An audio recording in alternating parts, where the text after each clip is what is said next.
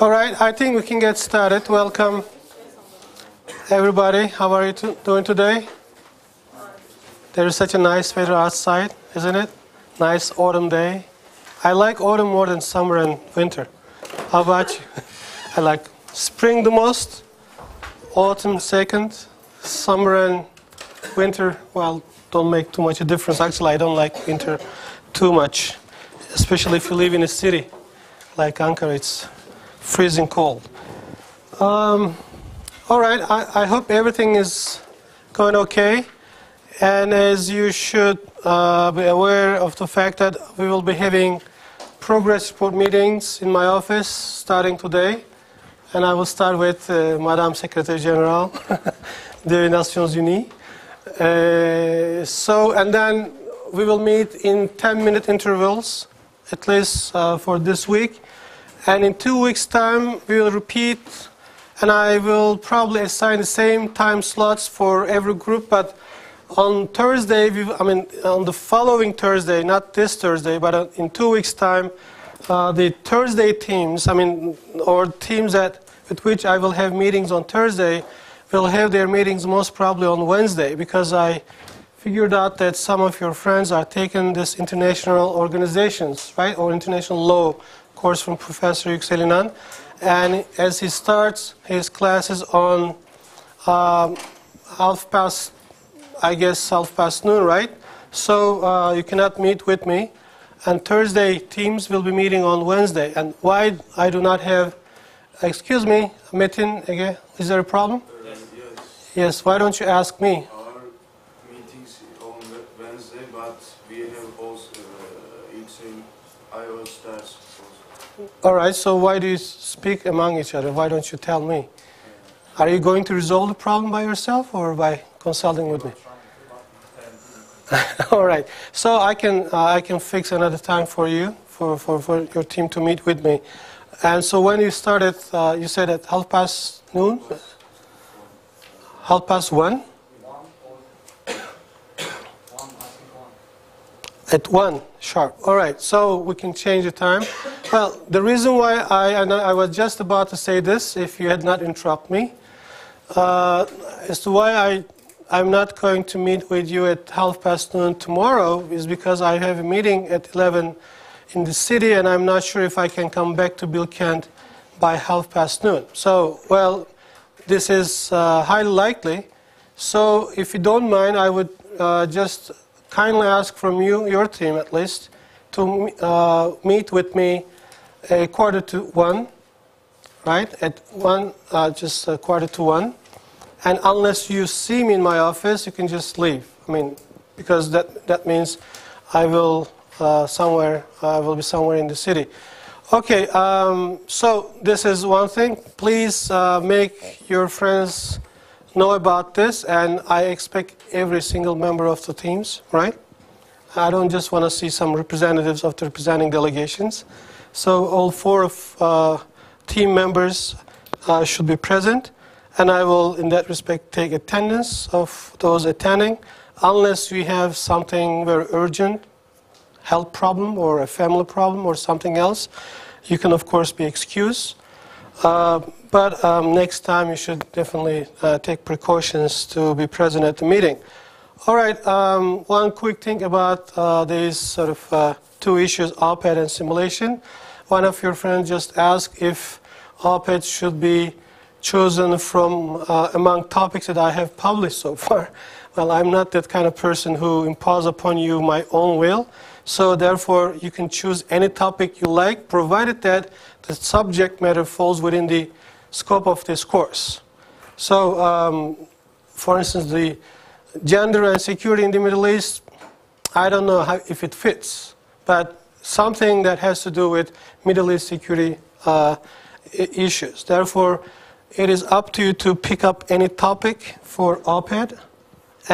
But if you like, if you're not sure about it, if you have any confusions, you can drop an email and ask. For instance, Fatih Çalkan just yesterday at past midnight sometime sent an email asking me as to which one out of 4 topics which he had studied already, and thanks for that, and Saudi arms deal, Iranian nuclear program and other stuff.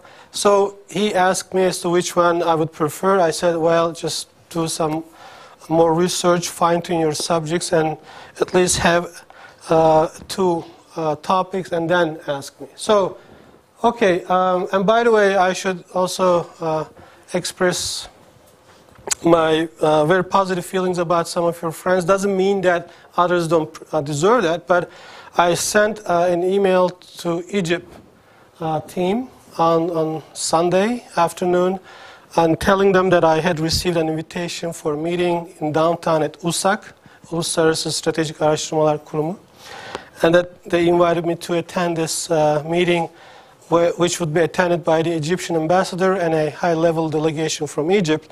And I wanted to let this Egyptian team know about it, and they replied quickly, within an hour or so, and that they said they would attend the meeting, and all 3 of them, one of them had a different thing to do, because it was a very short notice information that I gave them, and they attended the whole day. As far as I understand, they very much benefited from this meeting. Erald, right? And so congratulations. You were there a minute too. Gözlem? Fine. So, Enis Musti. Where is Enis, by the way? Well, for the records, Enis is absent. Okay, so maybe he has trouble because he's a very good student.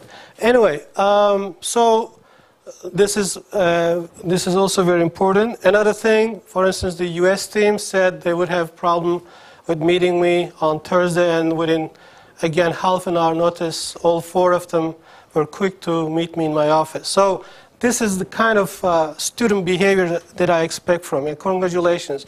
And I know all others, I mean, all the rest of you deserve similar praise, and I will express this just in front of all others, so that, you know, what I expect from you as university students. Take this time. This is the best time of your life.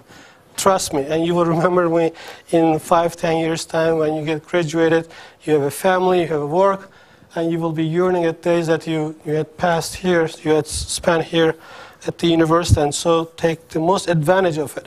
All right, going back to this issue, and by the way, just another short sort of announcement about op-eds, about simulation.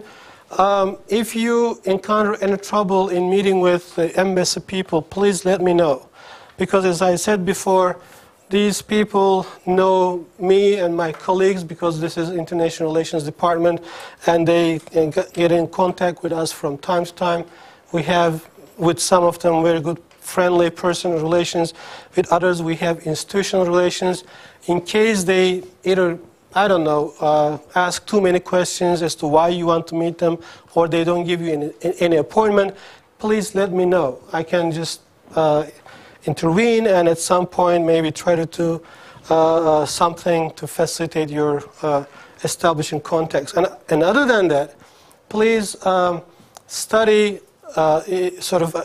and this must be done according to a certain burden sharing agreement within the group. I mean, you should, each member of the group should undertake a certain responsibility.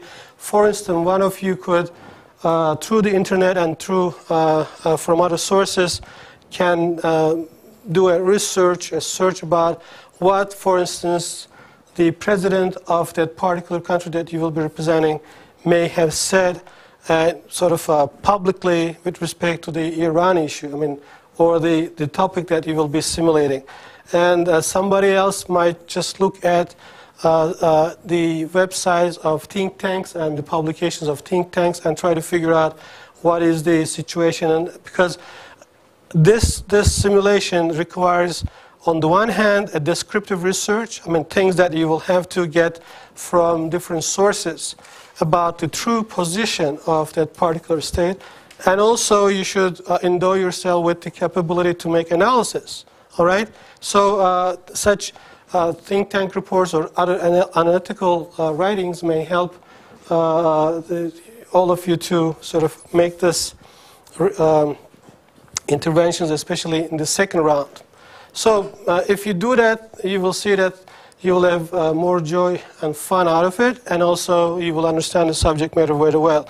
And at times, and if you think it is the situation, please get in contact with other team members, because policies, foreign policies of some states in the Middle East are somehow interconnected, and therefore you can benefit from other groups' research. All right. So we talked about all this stuff, previously, but the reason why I kind of go back for a short while is to, point to another issue, which is still, and indeed at the very core of the Middle East debate, Middle East conflict, which is the Palestine problem and the problem of the Palestinians. So Palestine problem is, of course, has to do with the problem of the Palestinians, but they are not exactly the same thing. Palestine problem is a much wider problem, but the problem of the Palestinians and also problems that the countries in the region have undergone sort of over the last several decades because of the Palestinian issue or due to the Palestinian issue needs to be studied here. Of course, just very briefly, going back to the Nasser period, one of the objectives of Nasser was to liberate Palestine and sort of help the Palestinian cause and help with the Palestinians. But as we have studied, almost every time there was a war, there was an offensive against Israelis with a view to liberating the territories. Territories means the occupied territories, the territories that belong to Palestinian people in the minds of the Arab nations that are now being occupied by Israel. So the idea, every time they launch an offensive against Israel with a view to liberating the territories occupied by Israel, they actually, let alone liberating Palestine, they lost additional territories to Israel. And of course, we have seen the consequences on the regimes as well as on administrations and how these things have affected the countries in the region, Egypt, Iraq, and Syria, and what kind of dramatic changes these countries have undergone because of the after effects of the war or the consequences of the war. But the Palestinians, of course, have been and when looked from the human dimension, have been the most negatively affected group of people because they did not have a state, and each time there was a war, of course, they suffered the consequences and they had to flee the places, the locations where they were trying to live and migrated to other places. And this situation in and of itself has sort of caused other additional troubles, other problems. Because when war started in 1948, right following the proclamation of the State of Israel, the Israeli-Palestinian refugee problem started because they had to leave the territories where they had to they used to live until that day, and they have gone. Of course, we have to bear in mind that we cannot talk about a unified sort of Palestinian identity. We, of course, mostly Muslim, but not all of them Muslim people, and not, of course, mostly rural, coming from rural areas, but not all of them. There was a certain nobility, certain aristocracy, certain sort of people who had higher incomes as well as living standards, and those who had such advantages managed to go to other countries in the region or to Europe, United States, Canada, and other places, and save themselves and their children and the next generations. But a bulk of the Palestinian people suffered the consequence of wars. And of course, they, as I said, they had to live in different places in Jordan and in the countries in the Gulf, work there to make a living. And especially those who stayed within the Israeli territory, as well as in Jordanian territory, and some of them eventually moved to Lebanon. Of course, they live in pretty bad conditions, in camps and refugee camps, which were thought to be for temporary period until there would be a peace within the region. But that was always an elusive issue, elusive peace. Never happened so far. So, and of course, here we see, for instance, when we talk about the consequence or implications of the '67 war, one issue was Arafat's al-Fatih dominates the PLO. PLO actually was created by the Arab League. We talk about the Arab League. Remember, it was established, it was founded in March 1945 with a view to advancing the Arab cause, to provide coherence among Arab policies, and sort of with a concerted action, sort of defend the Arab identity, Arab values, and of course Arab advantages, or just have a consolidated Arab power. But Arab League has never been successful in achieving these goals, and maybe even some of them.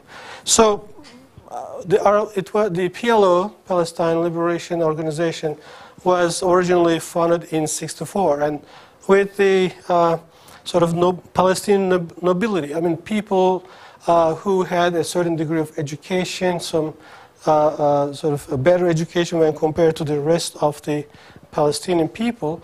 And it was not the PLO that most of you probably know about today, or the kind of image that you may have about PLO today, or until recently, was not the same as when it was founded back in '64. And it was, of course, it aimed at, first of all, gaining a certain recognition, not only within the Arab world, but also in the rest of the world, as being the sole, the only representative of the Palestinians. Of course, the ultimate goal being the founder, the creator of the Palestinian state. Because with the UN Resolution 242, the idea was to create actually two states, or at least that was the sort of the objective of those who drafted the resolution. Two states, Israel, Jewish and Palestinian state, side by side, living in the same territories. But of course, there were some intriguing developments that we will not go into very much detail. The Israelis took advantage of the resolution, but Palestinians and the Arab world failed to take advantage. And when you ask the Palestinians, of course, and the Arab world, they put the blame on the Israelis and the big powers who actually sort of question the sincerity of the Western world, and they say the resolution was drafted in such a way that would, of course, blockade the way to creation of a state of Palestine. Well, anyway, leaving all this aside to historians and to debate about this, the Palestinian Liberation Organization, which was, of course, created, as I said, with a view to advancing the Palestinian cause at the international fora, in the international sort of circles, again was affected from the '67 war. And following this, because, as I said, Palestinians had fled to many countries in the region, have left their territories, have gone to Gulf countries, Kuwait, Qatar, Saudi Arabia, of course. Saudi Arabia has been a supporter of the Palestinian cause, not necessarily directly being involved in the politics, but rather by financial assets, by providing some sort of support to Egypt in return for Egyptian support to Palestine or Palestinian people, direct or indirectly. Anyway, and because the Palestinian population was rather a younger population and living under very difficult conditions, of course, this situation was exploited by the groups which started to emerge within the Palestinian, not only PLO, but also all over the Palestinian sort of communities. and Al-Fatih was one of them. Americans pronounce Al-Fatah, while it is Al-Fatih, and Fatih, you know, conqueror. So therefore, and to conquer the occupied territories back from the Israelis. Sounds nice, you can let it go. No, so as long as you don't speak, no problem, right?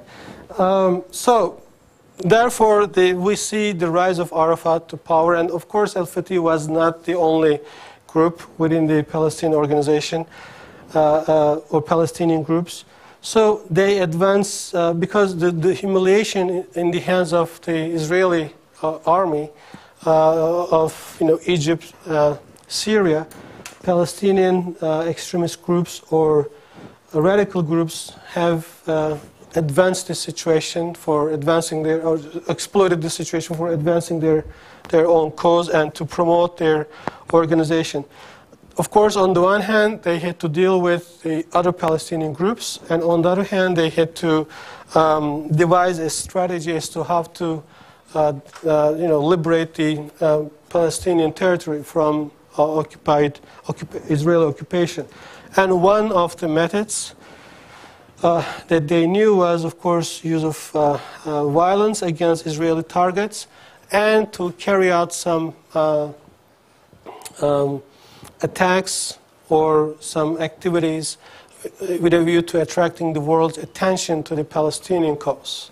Well, sometimes terrorist organizations, and this is not something that unique to any one of them. Of course, one of the objectives of a terrorist organization might be liberation of a certain territory, separation of a certain territory from a country, or advancing some political ideology. These may be the situations, and sometimes they target a certain individual or a certain group of people, such as soldiers, such as security forces, or a leader, political, military, or monarch, or someone from the administration.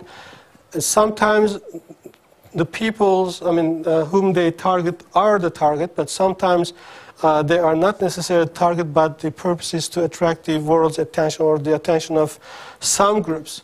And the victim is actually not the target, but they know that by assassinating someone, by killing someone, they will attract more attention, and that person might be just be the victim of such a cause, not necessarily himself or herself, might have been someone who would otherwise like to kill. So the objectives of terrorist organizations might be sometimes confusing, but those who are experts on terrorism studies can make this distinction as to whether the person or group of people was or were the target. Actually, for instance, on 9/11, I don't think those who hijacked the airplanes and hit the World Trade Center had any problem with anybody working in the buildings. But the idea was to shock the world, to send shock waves to the rest of the world. And 9/11, the attacks on 9/11, actually in that respect, unfortunately, achieved their objective. So therefore, this is, in the 70s, we have seen, and I myself even remember that there were some hijackings, and these hijackings of airplanes were so frequent that people were, started to laugh about it, make jokes about it, as to whether, we will, go to our destination, and the flight time will be 2 hours and 25 minutes unless we are hijacked, and that kind of jokes started to emerge. So in the 70s and starting with late 60s and almost throughout the first half of the 70s, hijacking aircraft in the Middle East was kind of routine, and people were not even noticing that after some while. So, and Palestinian groups were held responsible, and some of them, of course, were very, very serious, because the hostage rescue operations have resulted in killing of a large number of hostages rather than the terrorists themselves. And therefore, Mogadishu, for instance, and there was also such incidents like the 1972 Munich Olympic Games, during these Munich Olympic Games, you must have seen or you may have seen the movie Munich. The Palestinian terrorists just kill a number of Israeli athletes, and of course this had quite serious consequences, repercussions, and Israeli secret services killed a number of Palestinian people, or Arab people, whom they believed were responsible for such an act, and they killed these people in European capitals. So the 70s in that respect was quite nasty. I mean, it was really ugly in terms of political developments. So this situation, the Palestinians, because they did not have any state, and there was not, a well-established top-down structure, and there were groups, on the one hand, fighting against Israel, and also, on the other hand, fighting against among themselves in order to seize power and to have the sole voice, the upper hand in determining the Palestinian politics. So, therefore, that situation went on for quite some time. And as here, for instance, one of the things that the Palestinians actually had to endure was the Black September event. Do you know anything about Black September? These are actually in your reading assignments that you are expected to have completed by today. I mean, even by last week. So the Black September was actually a real Black September. And there are such days, Black September, Black October, whatever, in financial markets when people lose a lot of money. But this Black September event is no joke. It's a very dark day in the history of Palestinians, because the Palestinian groups found to be disturbing the situation in wherever they were living. And one of these places was Jordan, and after all, it was a kingdom, and it is a kingdom. And King Hussein found quite rather destabilizing the Palestinian factor, and actually he was not happy with this situation. And a military raid against the Palestinian camps resulted in the killing of thousands of Palestinians in the hand of the Jordanian security forces, something that lasted for about a week or 10 days. So, and I mean, most people think of Israel as the entity making life a hell for the Palestinians, but in the past, well, we're not, of course, talking about today, but in the past, the Palestinians also suffer from Jordanians, their fellow Arab, people. So this is something, of course, that also caused them to seek for other headquarters or other places to live and to stage their attacks against Israelis. And one reason why they were thought to be a destabilizing factor was because they never stopped their attacks against Israeli targets with whatever they had in their power. And Palestinians never had an army. Actually, even today, the Palestinian Authority does not have the capacity to maintain an army. It doesn't have the right to have an army. But in the past, they had none that could be compared to anything like an army. And they had comparatively lighter capabilities in terms of weapons and munitions. But of course, the military capabilities per se are not necessarily, sorry for that, are not necessarily one item or one criterion that you should bear in mind. The impact is important. I mean, if you are capable of building very crude weapons, but still kill large number of people with these weapons, they can be compared to even the most effective weapon which has a same or similar killing or damaging capacity. So therefore, the Palestinian attacks have resulted in significant losses in terms of human lives in the among the Israeli communities, and also some damage to some of the Israeli facilities. So therefore, they were being retaliated by the Israelis. So because they were living somewhere whereby they were attacking Israeli positions, and Israel, of course, was fighting in itself the right to retaliate back to these posts, and these being in the, within the Palestinian territories, and therefore, whichever country Palestinians lived had unavoidably a trouble with Israel. So therefore, that was one major reason as to why regions, countries in the region, considered the Palestinian problem to be a hot potato. I mean, there's this term, and no one wants to handle it. It's so hot that you don't want to sort of hold it.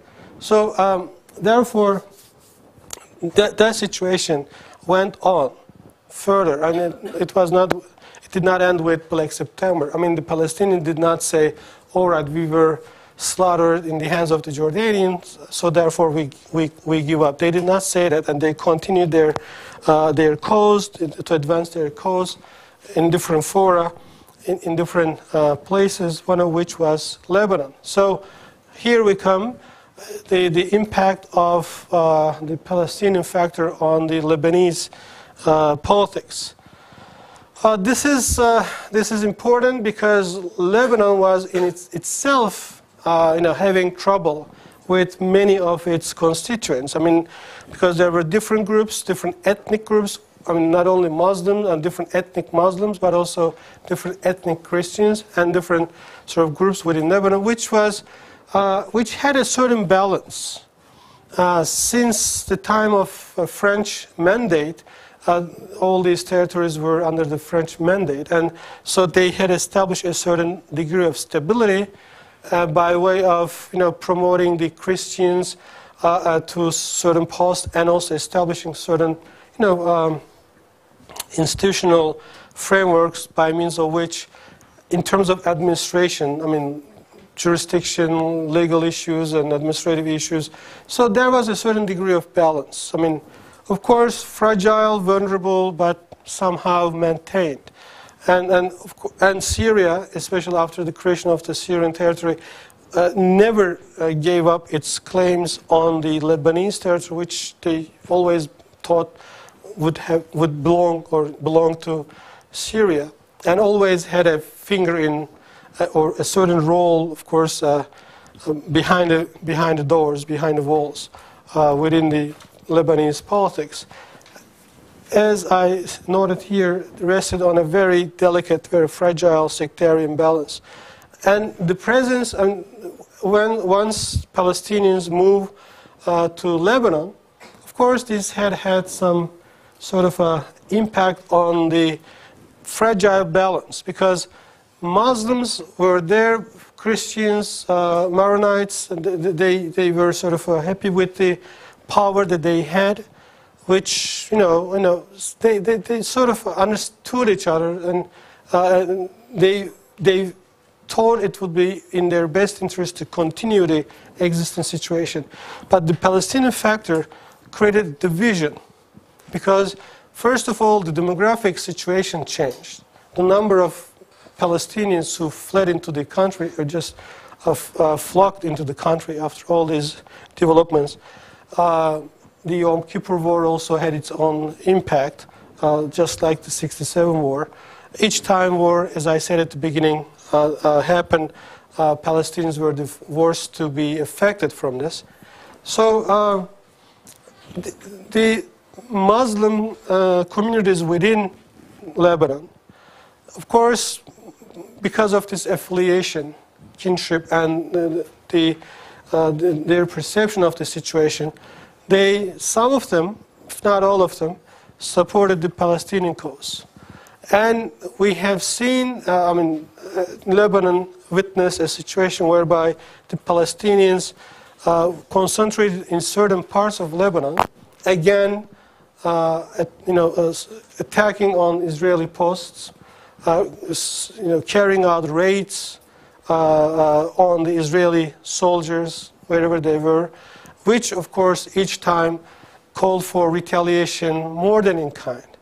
And it is, of course, something to do with the Israeli way of thinking, military way of thinking, which is to retaliate more than in kind in order to deter the enemy to repeat the same mistake.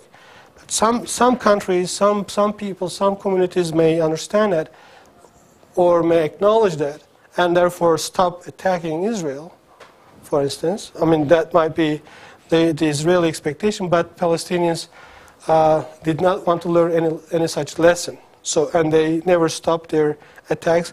And just until recently, we have seen in Lebanon again, just 2 years ago, there was this offensive on southern Lebanon with a view to finishing Hezbollah, which, of course, was not the result.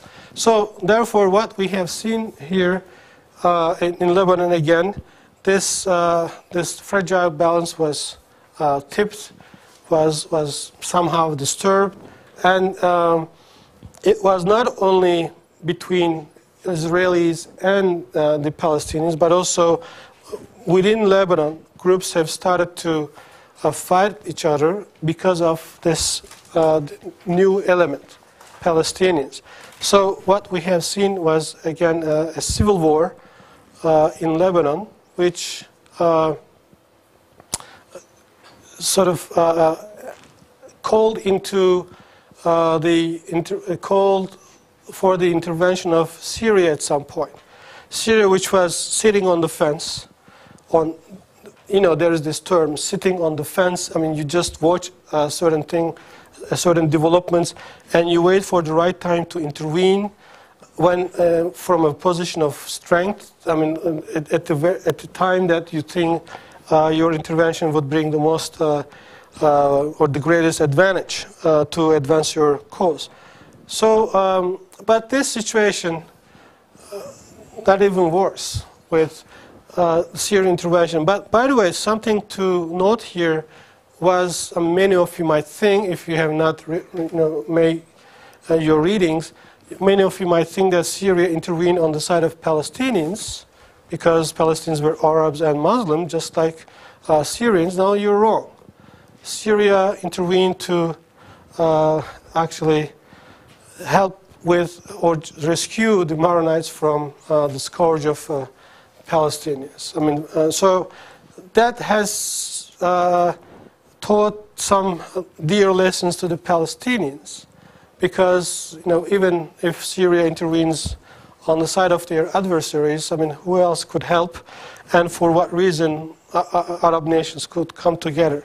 So eventually, Israel, of course, which was very much disturbed with what was going on within Lebanon, because Lebanon had become the headquarters of the Palestinian organizations, staging attacks on the Israeli posts, because they are just bordering each other, and that of course has become a problem that the Israelis wanted to get rid of. And one way Israel believes it can put an end to a threat is to eradicate it, is to eliminate it. And the Israeli invasion of Lebanon in 1982, which resulted in the killings or slaughterings of Palestinians in the hands of the Phalange guerrillas in Sabra and Shatila, the refugee camps, and they killed thousands of people, regardless of whether they were elderly people, children, or men and women, and most because it was the time when Palestinians had agreed to, some groups at least, had agreed to leave their arms and find a lasting solution to this situation in the region. So all this, of course, had added much more heat, tension, and of course the situation has not improved even a bit since. Well, some improvements we have seen maybe over the last few years. I mean, after so many years, Lebanon has become, of course, as we will see in a moment, with the intervention of Iran into the picture, with the entering of Iran into the picture, the situation has gotten even worse. And we have seen the impact of Iran, Islamic Republic of Iran, not Shah's Iran. It's entering into the picture and having very close links with Hezbollah in Lebanon, and the Lebanese politicians at some point sort of complicated the situation a little more. Do you have any questions about anything that we talked about so far? Because I want to continue with some of the other developments, especially the Iranian situation next hour. And I want to sort of finish this historical part, if I may say so, today, and start with more important developments that have taken place in the 1990s and 2000s until now. Of course, the most important development being Iraq's invasion of Kuwait and, of course, the events that followed. So, any questions about this? Yes, Fatih, go ahead. Question about Suez Canal. Suez Canal was closed by Israel from 1967 to 1975. By Israel, closed. What is the question? Suez Canal Was closed? by Israel. Yes. Well, because in the 67 war, both east and west banks of the Sinai Peninsula and the canal were under Israeli occupation. Other questions? All right, let's give a break. Some of you might want to have a coffee. And let's come back in 10 minutes.